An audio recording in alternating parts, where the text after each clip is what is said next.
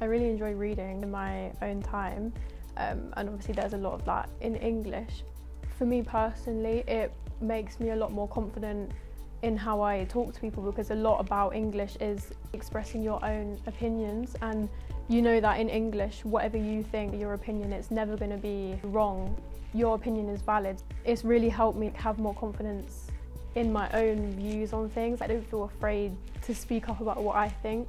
English lets you express your point of view. For me, in drama especially, like, we analyse a lot of plays, and I think for English, it goes really well with that. If you want to go into something like publishing, writing, teaching, anything to do with the humanities, or just in general, like how to talk to people, like social work, I think English really helps you get onto any path that you want.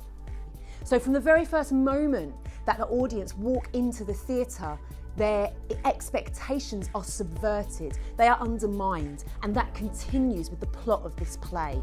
Remember, this play was so controversial for a Victorian audience. It's been adopted in the postmodern era. 21st century audiences love this play, feminists love this play, it's still put on today, it's celebrated. The English department has really good teachers.